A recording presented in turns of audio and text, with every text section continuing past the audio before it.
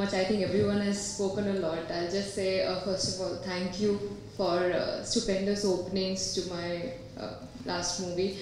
I'm overwhelmed. 4 years, only 4 movies, and I still get such good roles and such good characters. I think as being a North Indian girl, we don't really get that many characters to do because we have a language constraint. But thanks to directors like Aishwarya and Lawrence sir, who still have the trust that I can perform and just not look good and walk around. So I hope I continue to do good work. I probably have not got the chance to work with all the top actors here, but the roles I've got are good enough to make up for it. And I'll continue to do something different.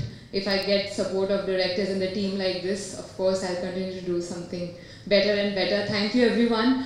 I hope you all enjoy the movie. I've tried my best. We all have tried our best to do something different. We are all trying to get something different on screen on 1st of May. So I don't want to miss out on anyone, so I'm not thanking each and everyone by name. Please go and watch the movie in theaters. We have tried to give something different. That's all I'll say. Thank you.